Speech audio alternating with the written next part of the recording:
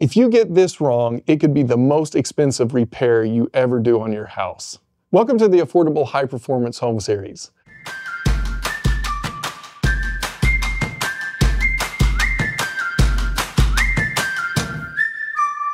I'm Jordan Smith. I'm a design builder here in Austin, Texas, and we are trying to figure out whether we can build an affordable high-performance home. And the first step to actually building an affordable high-performance home is to put in a foundation. Now, there's many different ways of building a foundation. You can have a crawl space, you can have a conditioned crawl space, you can have a slab on grade, you can also have a full basement, or there's other esoteric things that you can do. But in general, we're looking at crawl spaces, slab on grade, or full basement. Which one is best for where you live and what is going to be the most affordable high performance version? Can't tell you.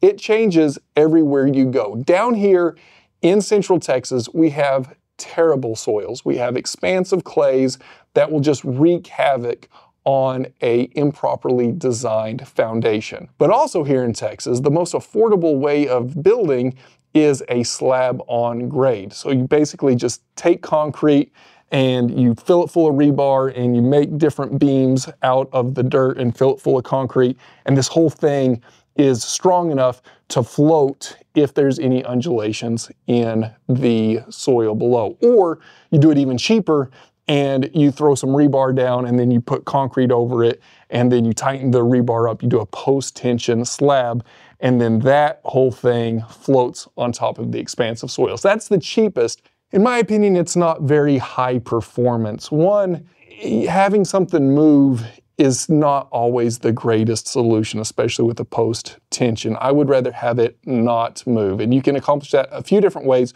or a combination of them. You can either remove all the bad soil underneath the foundation and put good soil, select fill or crushed limestone or whatever the engineer has called out. You can put that underneath the slab. And that way, as the expansive soils move out here, you've decoupled your foundation from that expansive soils. Or you can make your slab so strong that even though things are moving underneath it, it's not going to move and crack. And I don't like that as much because how strong is strong enough? I would rather just move the bad soil out, put good soil in, and then put my slab. The other thing that you can do to make it high performance is you can insulate your slab. Down here in Texas, does it matter? From a comfort standpoint, absolutely. The edges of our slabs get cold. If you're walking barefoot in your house, as you approach your exterior walls in the winter, they will be cold. Does it matter from an energy usage standpoint? Some, right? I mean, it's cold, it's taking energy to heat that up and that's going outside. Does it matter? It's a little bit harder to justify down here. As we go north, it's not only easier to justify, it's almost always required if you're building a high performance home. You want to insulate all of the parts of your house that are touching the unconditioned spaces. So for your slab, you want to make sure that the cold earth is not sucking all the heat out of your slab. For a stem wall and crawl space, you want to make sure that your stem walls are insulated. So again, that heat's not getting pulled out of your house through the stem wall into the soil beyond. And for a basement, the same thing. You don't want to be down in a basement that one is cold, and two, if you don't do your waterproofing and your insulation right on the outside, you can get water infiltration, which makes it damp, or you can get condensation where the wall is so cold that the moisture in the air is condensing on the wall and causing moisture problems. So insulation and high performance go hand in hand, especially when we're talking about foundations. Again, as we get down to Texas or more temperate climates, I'm not as adamant about it, but I think it's a really good idea. On this house, we decided that our big problem was the expansive soils. When it gets dry, these huge cracks open up in the black dirt up there.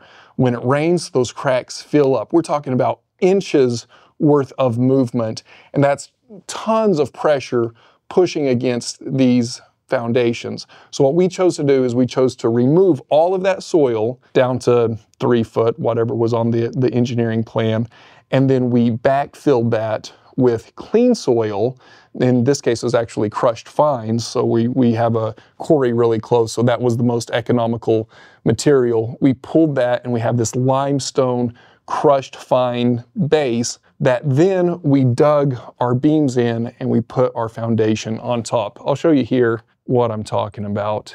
This is the foundation here, and you can imagine that underneath here we have these beams cut in that gives us our strength, and then in between those we have our crushed limestone, and on top of that we have a 4-inch slab. Again, I'm not giving you prescriptive like, in order to build a good foundation you need to do this, this, and this. Don't take my word for it. Get an engineer to look at your site, give you a soil analysis, and design a slab or a crawl space or a basement for you. But make sure that it's not going to move over time. And then also, we didn't do it here in Texas, but if I was anywhere further north, even North Texas, I would insist on doing exterior insulation on the outside of my slab that ties in to the exterior insulation on the walls above to make sure that the whole building is insulated from the cold weather or the hot weather beyond. And that leads us to our next episode where we're talking about exterior insulation. Specifically, we put Atlas insulation on all of the walls on the outside of the wall. And next time we'll talk about why we did that. So make sure you subscribe so you don't miss the next episode. Comment below on what your favorite foundation is. Any nightmare stories. I got a friend of mine who's redoing his whole first floor because they had to completely come in and jackhammer the slab out to redo it. And this house is less than 10 years old, 15 years old. Crazy nightmare stories about foundations. Put your own in the comments below. Enjoy this next time as we endeavor to build better.